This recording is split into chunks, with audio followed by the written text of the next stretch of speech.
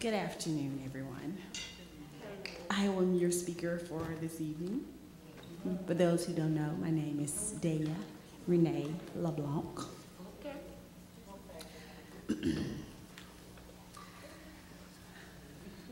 Tonight, I want to ask a question. What is your mouth filled with? Is it filled with life or is it filled with death? We're going to be talking about the power of the tongue, which is a dangerous weapon. Coming from Proverbs, the 18th chapter and the 21st verse. It is a familiar scripture.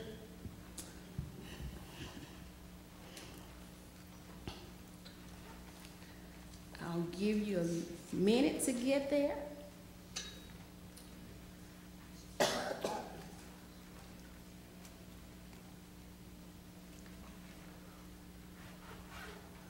Okay. Death and life are in the power of the tongue, and they that love it shall eat the fruit thereof. That's our scripture. Now, what is your heart filled with? It all depends on what's filling your heart. Jesus said, out of the abundance of the heart, the mouth speaks. A critical heart produces a critical tongue. A self-righteous heart produces a judgmental tongue. A bitter heart produces a bitter tongue. An ungrateful heart produces a grumbling tongue. But a loving heart produces a gracious tongue. A faithful heart produces a truthful tongue. And a peaceful heart produces a reconciling tongue. A trusting heart produces an encouraged tongue. What type of tongue do you have? Words have great power to bless and curse. Jesus said that a man is not made unclean by what goes into his mouth, but what comes out of his mouth. And you can find that in Matthew 15 and 11. Matter of fact, let me go there. I had it a few minutes ago. Lauren found it and marked it, and I didn't keep it. Sorry, Lauren. 15 and 11 says, now that which goes into the mouth defileth not that which goes into the mouth defileth a man, but that which comes out of the mouth, this defileth a man. James said, whosoever can control his tongue can be perfect in every way. According to this proverb, one should take care to watch his or her words carefully and to be slow to speak. Understand the power of speech. There is life and death in words. If you love to talk, you will eat the fruit of your words. If you love to talk, you will eat the fruit of your words. Perhaps you know the phrase, he will be eating his words. You can condemn us. This is why when someone is arrested, you have the right to remain silent. And when you are on trial, you have the right to plead the Fifth Amendment. If you have a habit of losing control of your tongue, whatever it is to do, whether it's curse, gossip, brag, lie, or anything unseemly, as the Lord asks the Lord to help you be silent, you will eat the fruit of your tongue, bitter or sweet. So just because when you're watching your tongue, when you're watching what people say, when you're responding, because we as people, when someone is talking to us, we're not actually processing what they're saying because we're more in tune to figure out what are we trying to respond back. And most of the time when that person is talking to us, if it's something that we don't like, we already thinking about what we're gonna say, whether it be rude or whether it be something peaceful. And just being around children and being around adults, kids are mean by nature. Kids say things that they really don't mean, but then they come back like nothing has never ever happened. And just being around kids and being a parent and speaking to my own kids, when you're telling them something, they're not even processing what you're telling them because they're trying to figure out what their response is going to be back. And Pastor Baines the other day told one of my children, he said, you know, you didn't give Papa nothing for his birthday. And before he can even say anything back, she said, yes, I did, Papa. I gave you myself. So I was like, you didn't even process what he said. I was like, you were real quick to come back with a comeback. And that's how our tongue produces that life or death, because we don't think before we speak. And we should be listening. We should be listening with our heart so that we can respond accordingly. Sometimes you don't always have to respond rude. People can be very, very angry. You don't know what people have been through, and they come to you venting. And sometimes your mind can say, okay, I'm going to vent back at this person because they don't know what I'm going through. But sometimes if you just give them a peaceful answer, that's going to calm them down just by you giving, because they wasn't expecting that. They're expecting you to rebuttal. They're expecting you to argue. That's just people nature. They're expecting us to argue and get back with it. But most of the time, we need to share peaceful words. We need to be peaceful. Now, looking at the scripture, I have, when you're looking at, hold on, in Proverbs 18 and 21, let me go back, hold on, there we go. Death and life are in the power of the tongue.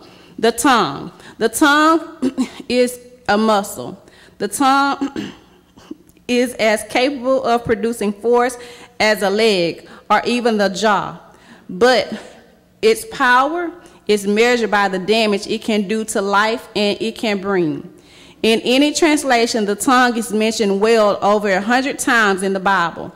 We should take great care of the words that we produce. And then also in 21, it says that it has the power of life and death. One way that Jesus revealed is as the word made flesh. Words themselves are powerful. God spoke the world into being. He spoke death and judgment into the fall. As his image bearers, humans also have power in their words. It takes words to bless someone, a powerful and life-giving act. And it takes words to curse someone, bringing death. In other ways, an unbridled tongue can be damaging or through lies, gossip, profanity, and venting anger. And then the third point in that 21st verse, it says, and those who love it will eat of its fruits. This could be seen as those who enjoy talking a lot. It could also refer to those who respect power of the tongue. But the former is more likely, because even those who do not respect the power of the tongue will eat the bitter fruit produced by talking long before one's character has developed for the better. A person can avoid a world of trouble by minding his tongue, difficult though this may be. So even though sometimes it's hard to control what comes out of our mouth, because most of the time we speak before we think about it. And then once we say something, we're like, oh, I shouldn't have said that. Or, oh, I could have said this, but it's too late. It's already come out your mouth. You can't take it back. You can apologize for it, but you can't necessarily take back what you said. So we always need to remember that the words we speak can produce life. If you go back to Genesis in the beginning, God just spoke and things happened. God said, let there be light. The lights came on. He said, let's make man in our image. He created man. All God did was spoke. Your words are very powerful. They can speak life and they can speak death. And I know as being people, people come to us and say some things that are rude. And I know in your mind you be thinking some rude things. You be thinking that bad things to happen to this person. That's like speaking it. Even though you don't say it, when your mind says it, it's just like speaking it. So we need to be careful to speak. We need to be quick to listen and process so that what comes out of the mouth can actually bless someone. It can be peaceful. We don't want to curse anyone, because people are quick to say, and you call yourself a Christian. What does that have to do with it? We're still human. We still make mistakes. We still sin just like you sin. Even though your sin may be harsh as what other people say, a sin is a sin. Whether it's picking up a penny that didn't belong to you, or whether it's doing drugs, getting drunk, shooting somebody, a sin is a sin. So we need to realize the things that we do and the things that we say can actually hurt someone. And even though you may not physically, when it says life and death, even though you may not physically kill someone with your words, that hurt is the same thing. Because you're not being kind. You're not building a person up. You should be one that build people up. And that's what I always try to do. I try to build people up. I know I always think about others before I think about myself. Okay, let me quit. Now I'm rumbling. Let me quit rumbling. Let me talk. Hold on. Okay. Tongues have power and death. Proverbs 12 and 18. If you go to Proverbs, the 12th chapter and the 18th verse.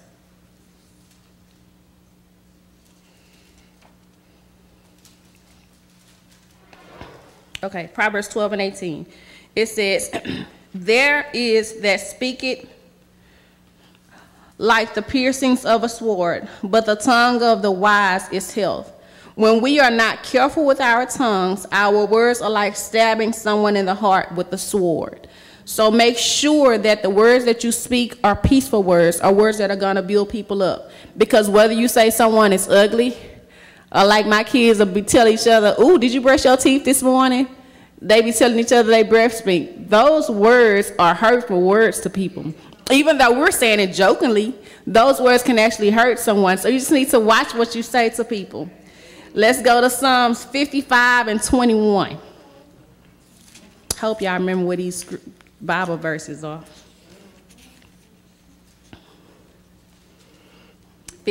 Psalms 55 and 21.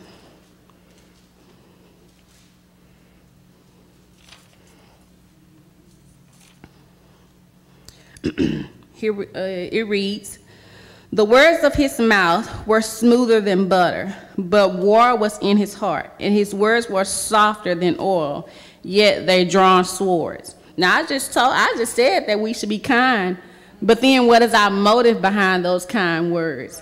Sometimes we pretend to be kind with our words, but we are being dishonest and are ready to harm others with our words. We're being flattering to people. Sometimes somebody can tell you something and somebody can be doing something. You can, just like we say it all the time. When a baby's born, you be like, oh, that baby is so cute. But in the back of your mind, you be thinking, that's an ugly baby. That baby look real ugly. Your words are not honest. I mean, it's cute. It's nice that people are having babies, but back in the back of your head, you're like, that baby really wasn't cute. You know, those words are unkind words. You had good motives, but in the back of your mind, you was thinking something totally different, and y'all laughing because y'all did it too. I know. Now, let's go to Proverbs 15 and 1.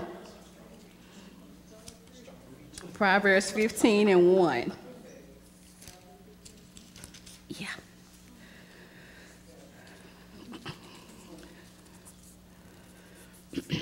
It says, a soft answer turneth away wrath, but a grievous word stir up anger.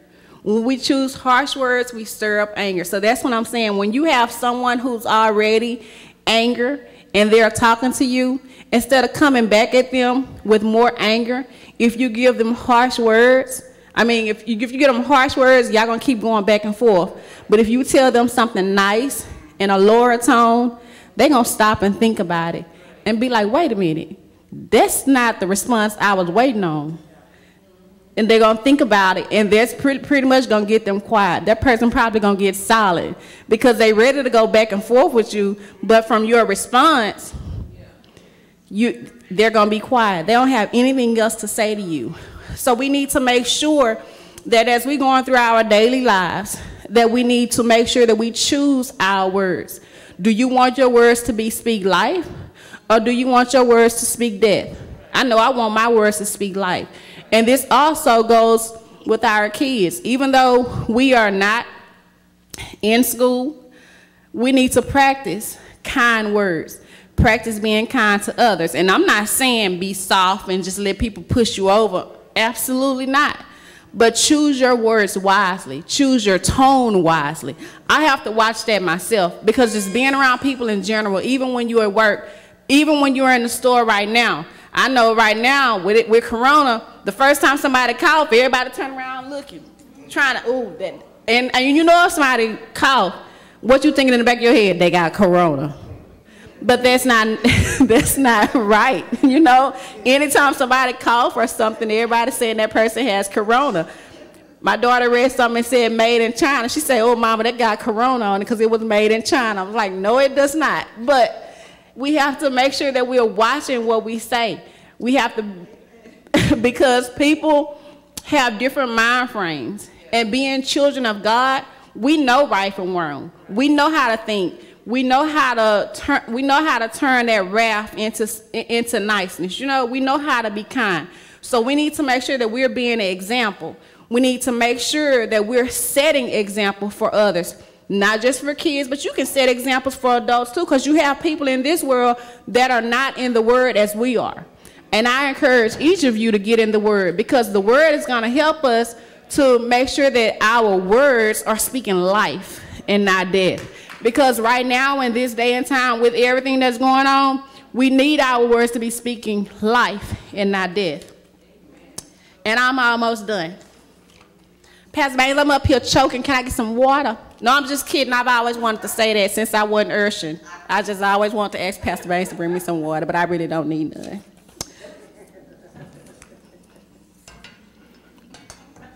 Y'all quit laughing. Okay. Today, make your mouth a fountain of life. And that's from Proverbs 10 and 11. Be slow to speak. In general, encourage more than you critique. Seek opportunities to speak kind, tender-hearted words. Say something affectionate to a loved one in an unexpected time. Seek to only speak words that are good for building up, that give grace to those who hear. Be a person whose mouth is full of life. And now I commend you to God and to the word of his grace, which is able to build you up. And that's in Acts 20 and 32. So I am pretty much almost done. I just want to encourage you to make sure that you're speaking life wherever you go. Just like wherever you walk, there should be life. People should see it in you. Even though you don't have a flashlight that's flashing directly in front of you to let your light shine, people should see the light from your heart shining. They should see that life that's within you. Make sure that and next time that somebody cut you off on the road, next time somebody run the red light, or next time somebody do something to you, make sure that you think before you flip the bird at them, before you cuss them out in your car because they cut you off or because they wouldn't let you over at the last minute when you needed to get over. Make sure you think about that, because I was driving one day and this man was trying to get in front of me, and I told him, come on and get in front of me. And when he got in front of me, we stopped at a light, and I kid y'all not, this man let his window down and cussed me out because he thought I flicked the bird at him. And I was just telling him to get in front of me. And he was all out of his car cussing me out, and I was just looking at him. And finally, I just let my window up, turned my music up, and drove off. And everybody was looking at him, blowing at him. And he's still sitting there. The light done turned green and red again. He still sitting at the light fussing. I don't know what was going through his mind, but I was speaking life at that point, even though I wasn't physically talking to him. But because of my gestures, because of my actions, I was speaking life. Now, had I got back with him, it would have been a road rage situation. We would have been outside fighting. Somebody probably would have got killed, because at that time I was packing. Everything would have went wrong. But I spoke life. So make sure that we're speaking life and not death. Make sure that you are choosing your words wisely. Thank you, and have a blessed evening.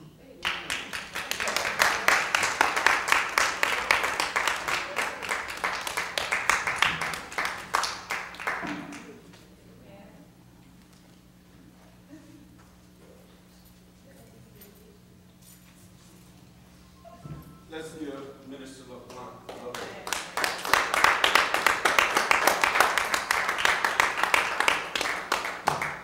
All right, as we get ready to move forward, I want to thank you all for joining in with us tonight. Now we ask everyone to please stand. Father, we come before your presence with thanksgiving, God, from our hearts. We thank you, Lord, for protecting us. We thank you for being with us, God. We thank you for your spirit that dwells in us. Lord Jesus, thank you for coming into our life, into our flesh. Thank you, Father, for your healing power, your delivering power. God, we lift up those that are requesting prayer tonight. Lord, we lift up Sister Pam Weary before you tonight. God, we pray your healing words that you sent to heal us will touch her body now in the name of Jesus, God. And the many ones who have asked for prayer, God, we declare and decree and speak forth your words that you sent to heal us, and that is, be healed in the name of Jesus by the power of his Spirit. And Father, we pray for every leader throughout this world, Lord, whether if they're in the White House or in the church house. We cover every leader in this world, in our education system, and everywhere. For God, even through this pandemic, we know that you are still in control because you are Almighty God. And God, we know that you are watchful over your children. And we just thank you for that, Father. We thank you for giving us another opportunity. Thank you for saturating us with your love and with your forgiveness and with your joy and with your happiness, God. And we ask you to continue to watch over us and our children, Father. And God, for many of those during this time, God, that may have found it not necessary to gather together, God, we pray for them right where they're at right now, Father, in the name of Jesus, Lord. And we thank you, God, for the spirit that you have given us, Father. And we're praying for all of our brothers and sisters who have not gathered back together in the church house where the congregation meets. God, we know that we are the church. We know that our bodies is the temple of the Holy Spirit and that he dwells in us. But God, we also covering our brothers and sisters everywhere, God, throughout this world. And we know that it's been appointed unto once man to die, and after death comes the judgment. So God, we do believe according to your word, God, that when it's our time, it's going to be our time. But Father, we pray until then that you continue to strengthen us, God, and keep us strong and continue leading us, God, where we can continue the kingdom work that you have assigned us to. In the name of Jesus, we thank you. And all the believers shout it. Amen. Amen. Right.